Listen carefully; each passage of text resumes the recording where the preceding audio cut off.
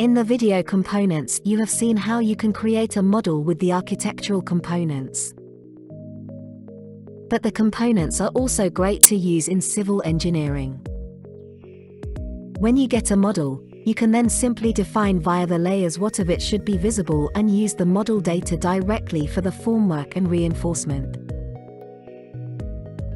It is even quicker with self-created favorites.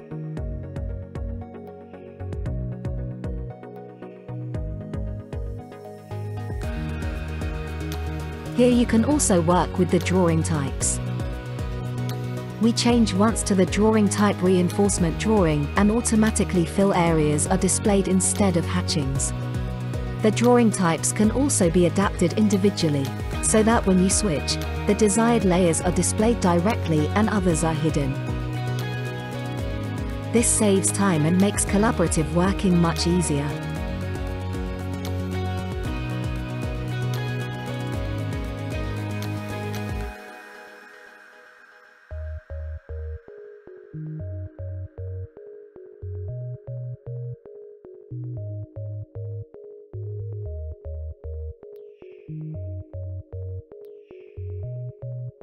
If you create a new model for the formwork, you can also simply use the components, remove the layers you do not need and enter all the openings, niches or slots you need and continue working with them. This is a very fast and efficient way to work in building construction.